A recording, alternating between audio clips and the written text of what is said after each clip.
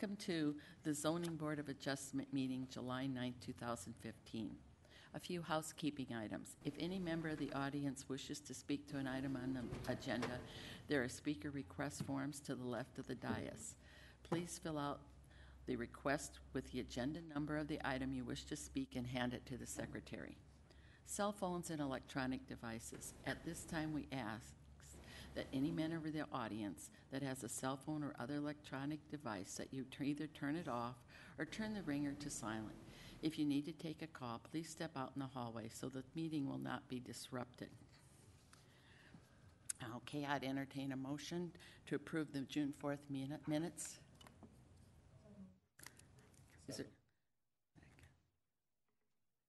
All those in favor, please say aye. Aye. Opposed? Motion passed. Item number 2. Thank you. Item number 2 is 15 VA001, a request to reduce the minimum required side yard setback from 12 foot to 8 foot on property located at 3119 Flint Drive. This is located in the Country Club Heights subdivision. Let me take you through some slides here. The zoning map of the property, as you can see, the property is zoned low-density residential in an established low-density residential neighborhood. Property to the west is zoned Park Forest District and is part of the Arrowhead Country Club.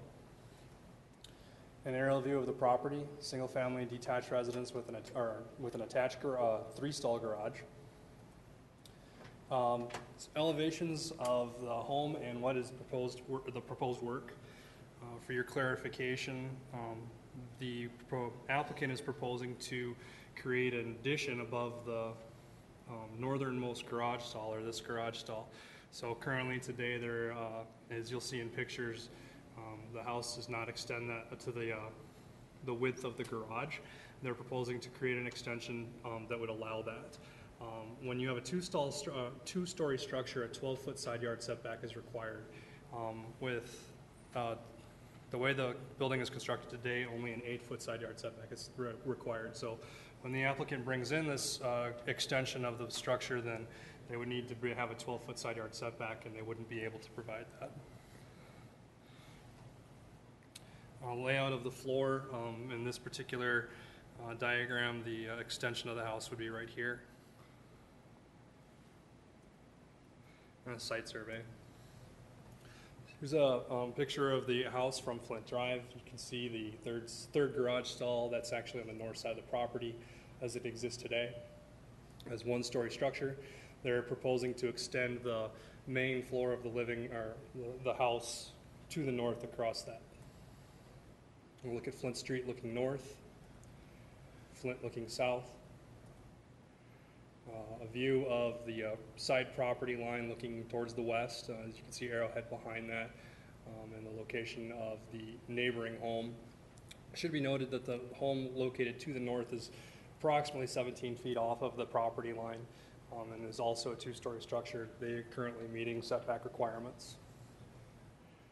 Look from on the property looking towards the east. Look at the backside of the proposed addition. And just another general view of the side of that property.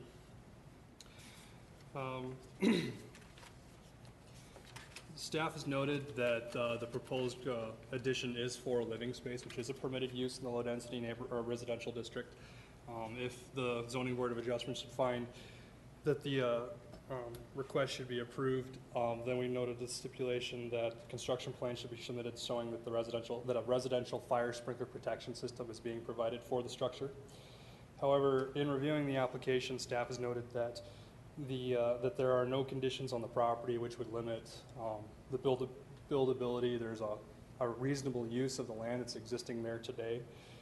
That the proposed reduction in side yard setback is not the minimum adjustment required for them to be able to create additional living space. That the mass and scale of the additional building that they're proposing is not in the character and style of the rest of the neighborhood, and that the proposed variance is therefore contrary to the public interest and not in the spirit and intent of the zoning ordinance. And also finally noted as well that The requested variance does not support the stated neighborhood goal in the comprehensive plan of conserving natural features and limiting impacts on the natural environment. As we said, the added scale and scope of the proposed addition would reduce the amount of open space in the neighborhood, especially in an area where visibility and access to the adjacent golf course is of importance to the neighborhood. And it's for these reasons that staff recommends that the variance to reduce the side yard setback be denied. We do have some representatives from the property available for questions at this time. Staff is available for questions. Better question. Steve? Normally, when we have the variance board meeting, we have the criteria up here for us to look at. Each one of the criteria that could we get that in the future with the criteria so we can look at? Because when we make a motion, we need to have that criteria available for us to make that motion. Vicki? Yeah, so the criteria is actually in the staff report, spelled out in a chart form. And in addition to that, we give you instructions that if you find that you want to approve, what criteria you should cite, and if you find that you are going to deny, what criteria you should cite. So it's there, it's just broken out so that it assists you in making your motion. And it's on the last page of the report. I have one person that would like to speak, Aaron Broughton. Would you come, please? Hi, I'm Aaron Broughton with Skull Construction. Shane submitted the request here. We've got a client in that area that growing family, so they would like to add a couple bedrooms. They've talked to their neighbors. No neighbors to them have expressed any concerns with the addition. We're not changing the physical exterior footprint of the building, the same setbacks from existing, obviously, first floor next to a garage.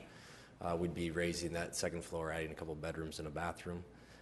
We did receive one call when we sent out our letters, and that call was an approval call. They were okay with the call. Otherwise than that, we received no feedback from the letters that we sent out. Like I say, the neighbor went around to their neighbors, or the property owner to their neighbors, and have talked to them all, and they've all been okay with it. Are there any other questions? If not, John? Thank you, Madam Chair. Just a question, I guess, to the architect. With regard to the addition, which is just to extend the first floor living, is that? Yeah, you'd extend above the garage. Those trusses would come off. We'd essentially just frame over the garage, add 2 bedrooms, one on each end, and then a bathroom in the middle, and that'd be off the living space. So the roof square footage probably won't change? Roof square footage would not change. And we'd reuse those trusses. Those trusses would match up with the existing truss line. Thank you. Karen? Thank you. If we go by what is stated that we should look at, as far as whether it's hardship, whether there's a minimum adjustment necessary because of the topography or something like that, I just can't see how we can say this is going to be okay to do from a legal standpoint. And I don't see any limitations on the property. I don't see any minimum adjustment necessary. I don't see any conditions that would result in an unnecessary hardship. So I'm having trouble trying to find a way to say that this is okay. So I'm going to make a motion that says to deny based on the fact that it does not comply with the city's comprehensive plan and that there's no minimum adjustment necessary, that there's no conditions of the property that creates undue hardship. I don't know if I missed anything legally, but that's my motion for now, and we'll see where it goes. Is there a second? Jan seconded the motion. Steve? You know, I've been on the variance board for a long time, and the one that we use a lot is number 2, said the strict application of the provision of zoning ordinance denies any reasonable use of land, and that comes up all the time.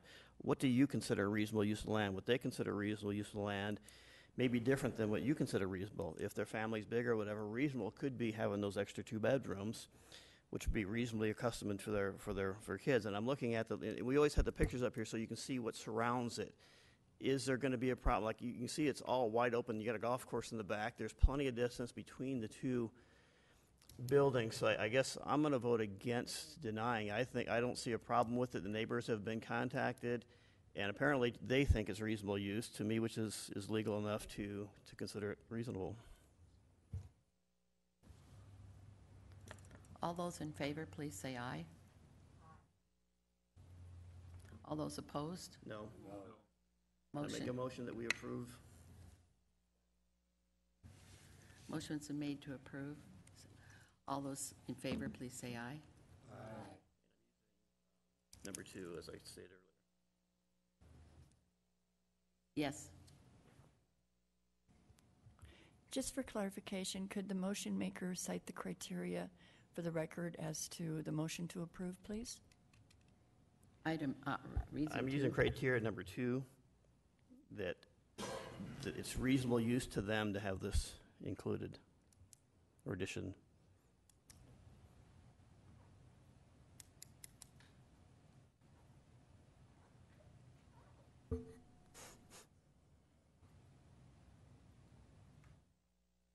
Carla? I just wanted to make sure, since this is a variance, granting a variance, we need 2/3 of the board, and I wanted to make sure that it was clear to Andrea that 2/3 who voted for the variance. Roll call. Kay?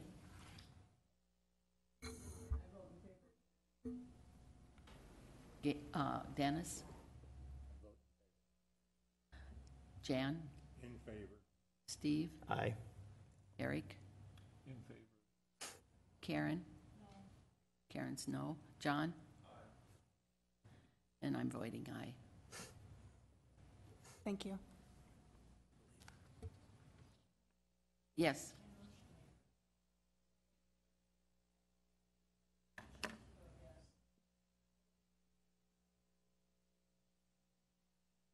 Right.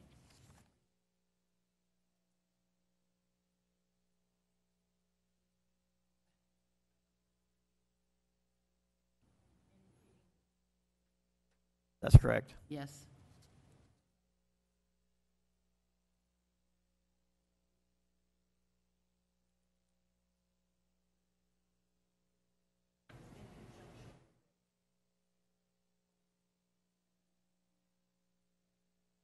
That's correct. Thank you. Thank you very much. Any other items for the Zoning Board of Adjustment? If not, I'd entertain a motion to close this meeting. Dennis made the motion. All those in favor, please say aye. Aye. Opposed? The meeting's adjourned. We are now on to the Rapid City Planning Commission meeting. Items 1 through 16 have been placed on the consent calendar and may be approved as a group. Action will be taken on all consent items in accordance with staff recommendation by a single vote. Any item may be removed for the consent calendar by a Planning Commission member, staff member, audience member for separate consideration at this time. The findings of the Planning Commission are recommendations to City Council. The City Council will make a final decision with the exception of the following items. Item 3, 15 PD 001. Item 13, 15 UR 013. The Rapid City Planning Commission actions on these items are final unless any party appeals that decision to the Rapid City Council. All appeals must be submitted in writing to the Planning and Development Services Department by the close of business on the 7th full calendar day following action by the Planning Commission. Are there any items 1 through 16 that staff would like removed? Yes. 3, 4, 12, and 14.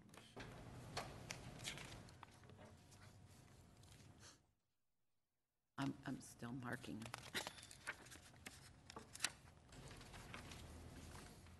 Are there any items Planning Commission member would like removed from the consent calendar?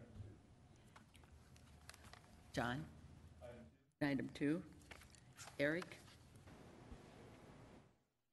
Items 11 and 13. And item 16. I'm good.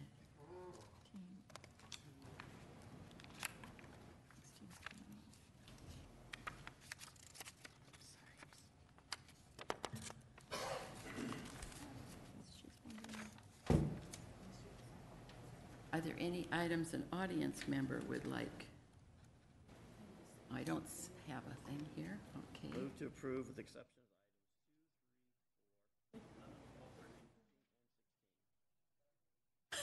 Motion's been made by Steve and seconded by John to approve items 1, 9, 10, and 15. All those in favor, please say aye. Opposed? Motion passed. Okay, item number 2. Good morning. Item number 2 is to dissolve TID 63. This is Copperfield Vistas.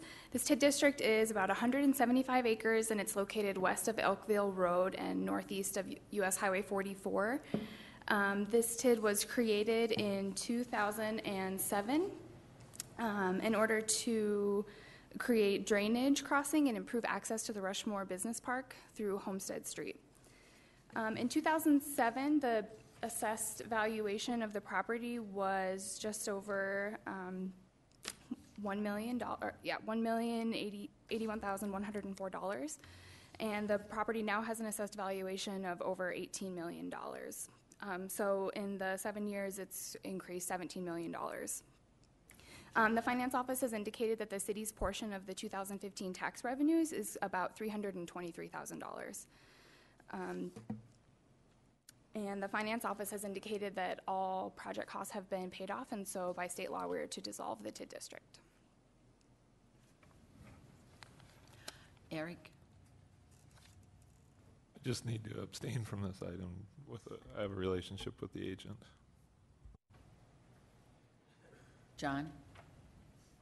Thank you, Madam Chair. Actually pulled this. There's often discussion in the community about the value of tax increment financing that the community has used. And this was one example of a great deal of success for this community. Land with a fair and low valuation and use has now, as you indicated, over $323,000 a year in revenue to the city. Also, I would guess that the school district and the county are beneficiaries of the development. And because of this particular project, we created some jobs that came to this community. So we not only did employment, I just think it's a tremendous success story, and I just wanted to make sure that we reviewed something that worked very well for this community. It paid off 13 years ahead of the projected schedule. So those revenues come much quicker to the municipal and county entities that are looking for them. So thank you for going through that, Sarah. Appreciate it. You're welcome. I'd entertain a motion to approve. So moved. Second. Motion's been made to approve. And all those in favor, please say aye. Aye. Opposed? Motion passed. Item number 3. Item number 3 is 15 PD001. It was on the consent calendar with a recommendation to continue to the July 23rd Planning Commission meeting. The applicants indicated that they're not going to be starting the construction on a drainage feature in time for the July 23rd meeting, and for staff to be able to inspect it once it is completed. And so to give them a little more time and not have this on the next agenda, staff recommends that the item be continued to the August 6th meeting. Motion's been made by Karen to move, and second by Eric to move to the August 6th meeting. All those in favor, please say aye. Aye. Motion passed. Item number 4. Oh, Madam- excuse me, we had a speaker. Oh, okay, it's okay, she left.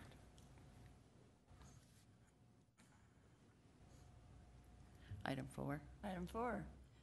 Item 4 is a rezone for Buffalo Ridge subdivision from low-density 1 to low-density 2. This is property located in the southeast corner of Catron Boulevard and Highway 16, and it's the applicant's desire to develop this as a townhome, single-family residential mix. The letters that our office mailed noticing the neighborhood of the meeting had the incorrect meeting date. We missed it by 2 days. We did notify the applicant to inform him of that error.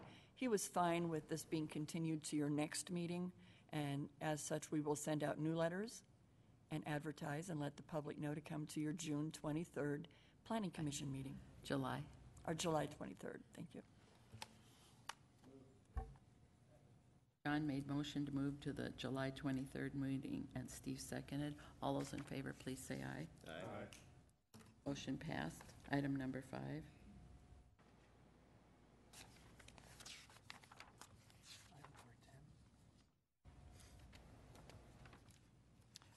Did someone Excuse call me, me? items, that wasn't 5, it's 11. 11. I misspoke. Item number 11, please.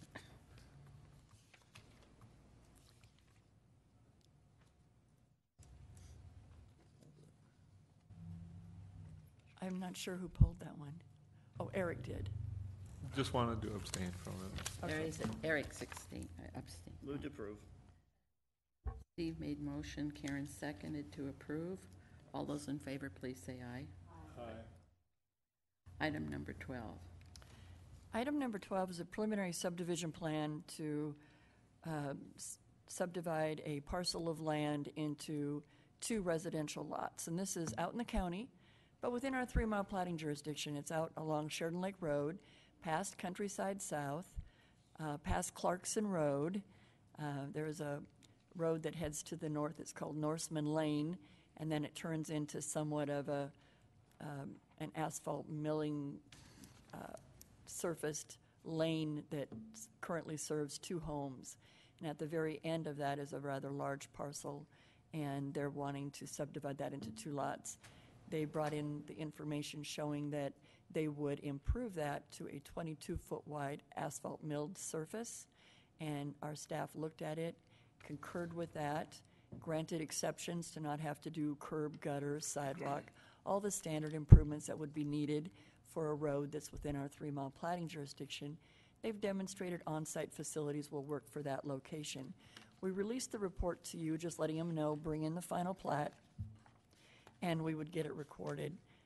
Because of its location in such a tree-covered area, and because they are using on-site wells, the fire department did ask for our standard stipulation requiring that the new residential structure have a fire sprinkler protection system per their code, and the applicants were fine with that.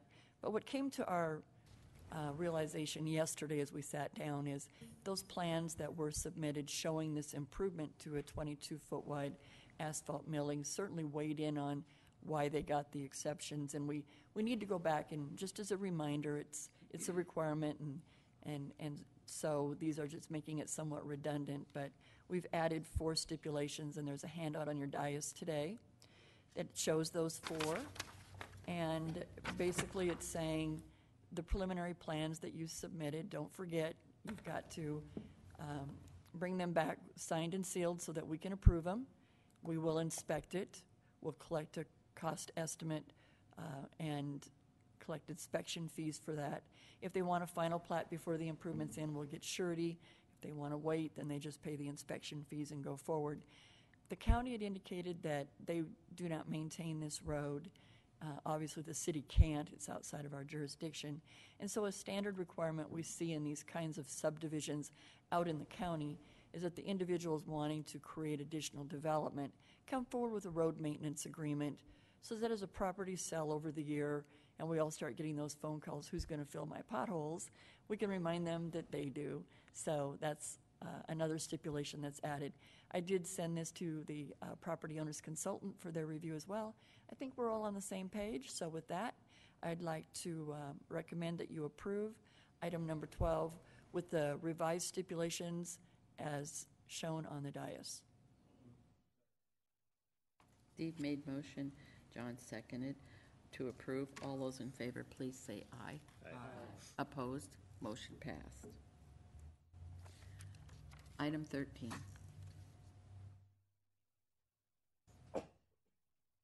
I pulled this one too, and I just need to abstain. Have a relationship with the agent. Steve made motion to approve, Jan seconded. All those in favor, please say aye. Aye. Opposed? Motion passed.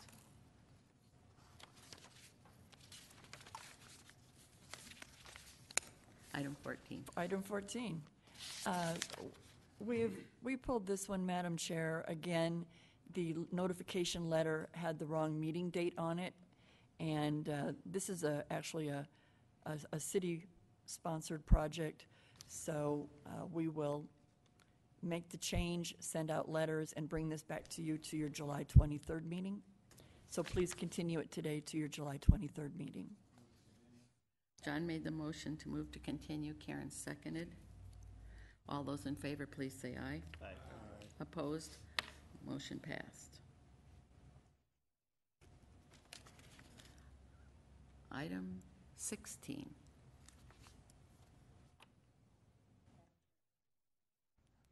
Madam Chair, I pulled that one. And the reason I did that is because the recommendation is to approve the rezone. And if I understood it correctly, they said if the allowance to have bed and breakfast within the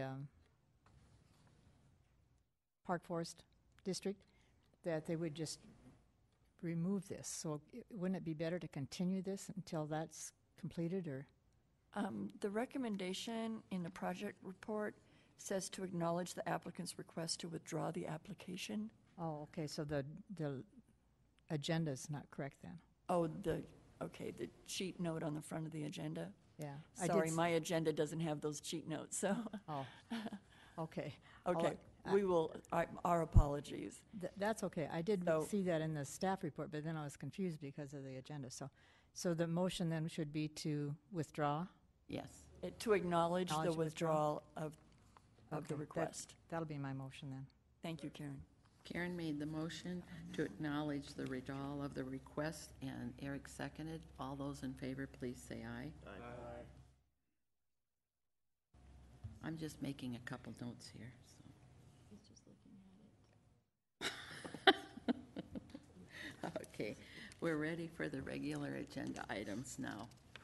Item number 17. Withdrawal. So we need to look at that more closely. Thank you. Item number 17 is 15 PD 019, a final plan development application to allow construction of mini storage units on property currently zoned general commercial district. This is located at 519 Catherine Avenue, approximately 450 feet west of the intersection of Haynes and Catherine Avenue.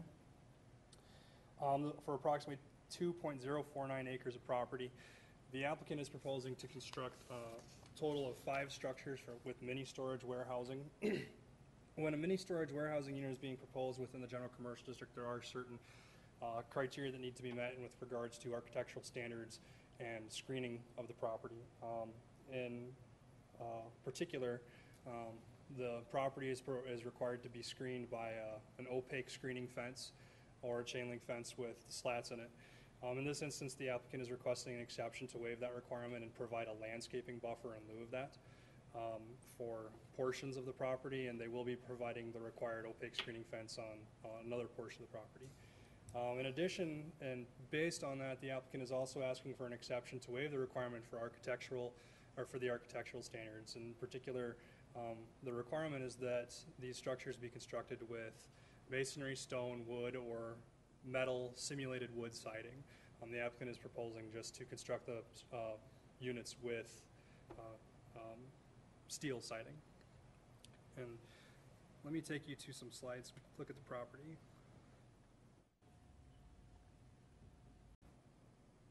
Maybe.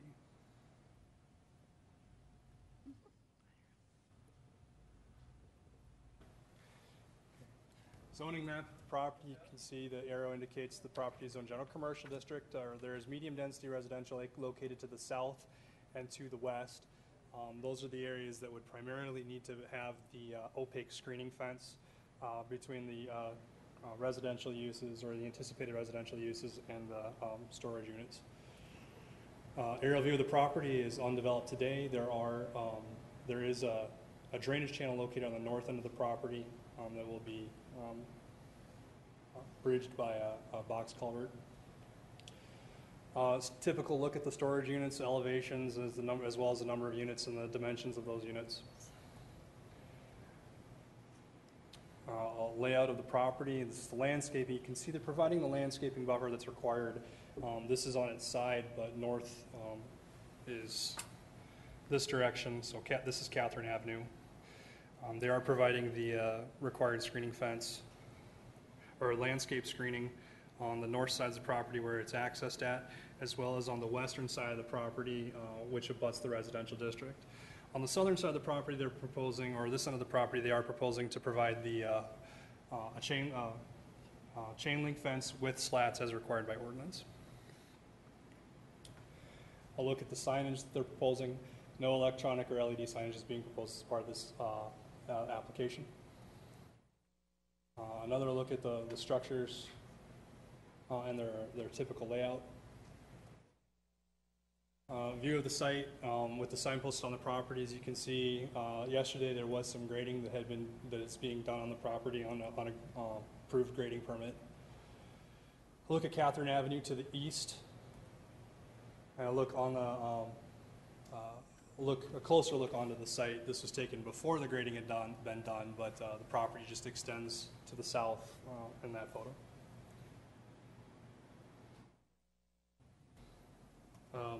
Based on the alternative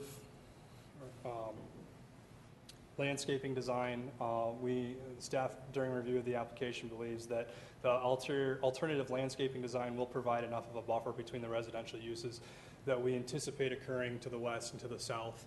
And for that reason, we can approve the exception to require the landscaping buffer in lieu of the screening fence, as well as approve the exception to waive the requirement for the architectural features. With that, staff recommends the application be approved with the stipulations outlined in the staff report, and we are available for questions at this time. John? Thank you, Madam Chair. When you say it's just an all-steel building, Yes. is that a painted steel? Yes. Okay, that's just not corrugated. Yeah, yes. It's not a corrugated building. It is. And then secondly, is the sign that we're seeing in here the approval for the sign?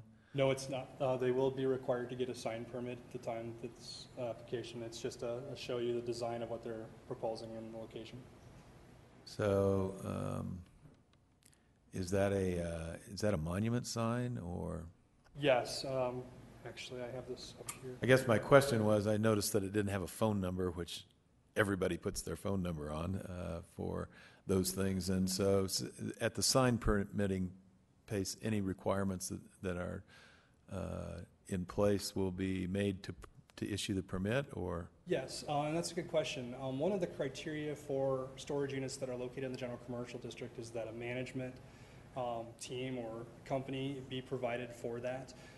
The applicant did meet that criteria, so while there is not a phone number on that sign, I would imagine that there's going to be a phone number posted somewhere on the site. Another in order sign. to contact the management company. All right. Thank you. Karen? Thank you. I'm kind of following John's question. This is going to be a monument sign, did you say? It's not going to be on the building? That's correct. Okay. I wasn't sure about that. And did you say there was 5 buildings? It is. There were originally 3 proposed. However, due to fire department requirements for the length of a structure or the mass of a structure, they broke 2 of those buildings into 2 buildings apiece. Okay, I was looking at the picture and I couldn't see 5 buildings, and I wondered where the other one came from. Is there a requirement on how tall those trees have to be? I mean, if they're going to be a buffer, you know, I don't want 2-foot tall trees, and 20 years they might be 5 feet or 10 feet or something. Sure. There's not a requirement listed in the stipulations today that they plant mature trees, which would allow for the extra height. If that was something that you wanted to consider, you could. The landscaping plan requires that the trees that are provided must have a minimum a 40-foot spread, or if you're using pine trees, they have to be a minimum trunk diameter. That being the case, that they do meet the landscaping requirements, so the trees that they are providing will theoretically grow to the appropriate size. Okay, I do have some concerns about that. And same with John, this question about the metal building. It's not corrugated, so is it metal, but it's got some texture to it or something, so it's not just a metal building? I do have it's 26 gauge steel building that's going to be painted with polyester paint. Give me a moment, I can find the... That'd be great. And Madam Chair, if I might speak a little bit to the trees.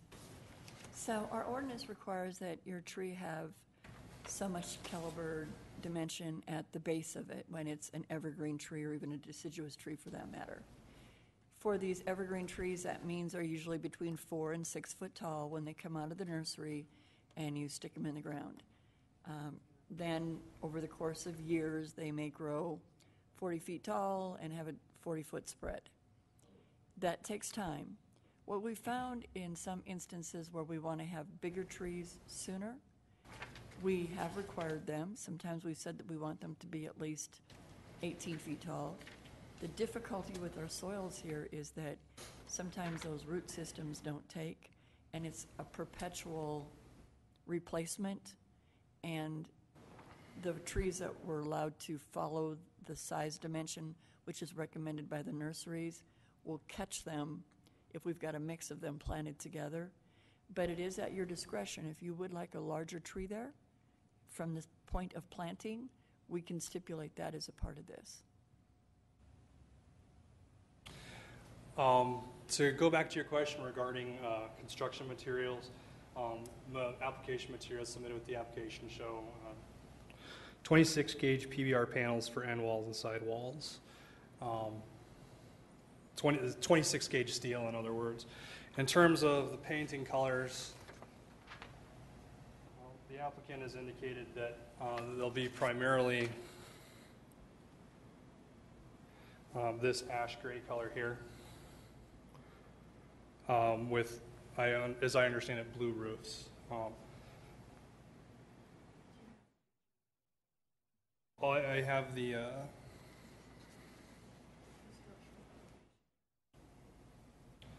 I have what was provided as part of the Not that I'm... they're not in color, but that's a elevation of a typical building.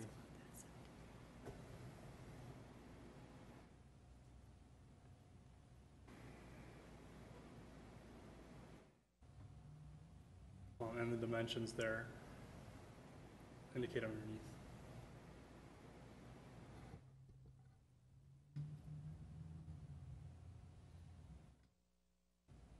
Okay, if I can continue.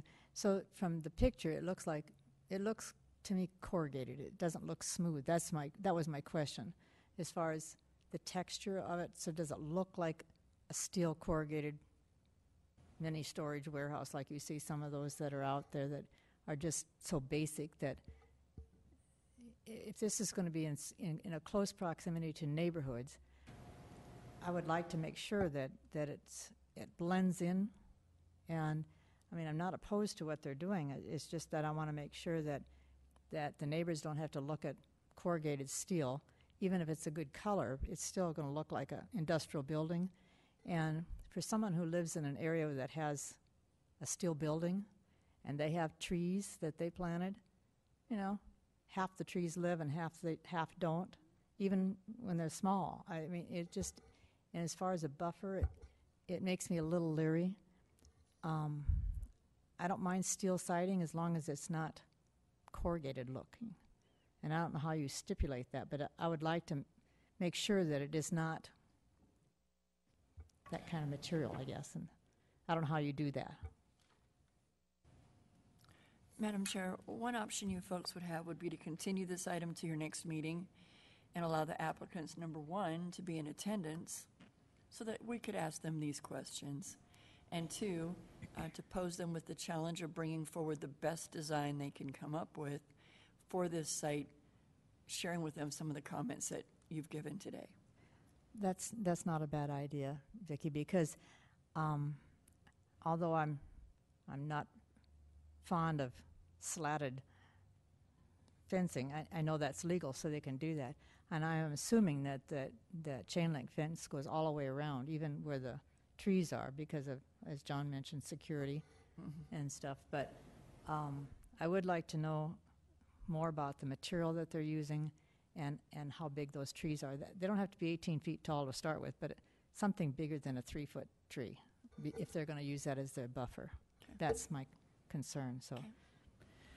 I just want to add too, and then I'll call on the others. I really feel strongly there needs to be fencing all the way around because of security. It's really important. I didn't clarify that during my presentation, but the fencing is proposed to encircle the property. Okay. There will be gated access on the north side of the property. That's how the property will be secured. Thank you.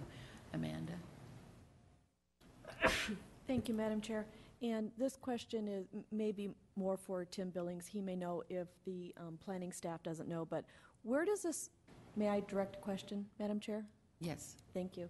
Where does this property lie in regards to the city property, or the property the city bought for the possible future firehouse? Next door. If you take a look here, the aerial view of the property, this is the property that the city has purchased with the intent of a new fire station sometime in the future. We haven't seen any plans for that at this time, though. Thank you. That was the only question I had, Madam Chair. Thank you. Any other questions? Karen, you want to make your motion? I move that we continue this for 2 weeks so the applicant can hopefully provide us additional information and be at the meeting. Motion has been made by Karen and seconded by Steve to continue us to the August 6th meeting. All those in favor, please say aye. Aye.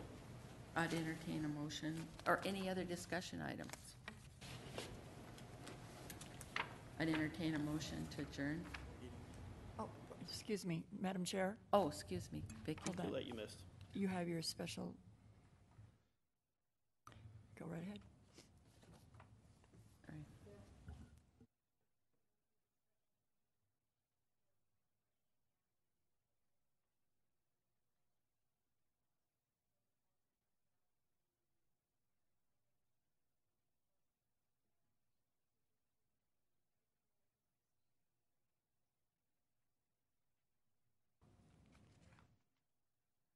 Can you say the location again?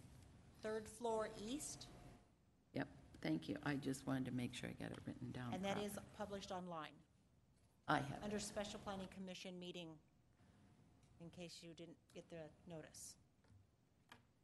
Steve made motion, and Jan seconded to adjourn the meeting. All those in favor, please say aye. Aye. Meeting adjourned. Thank you. They just set precedent.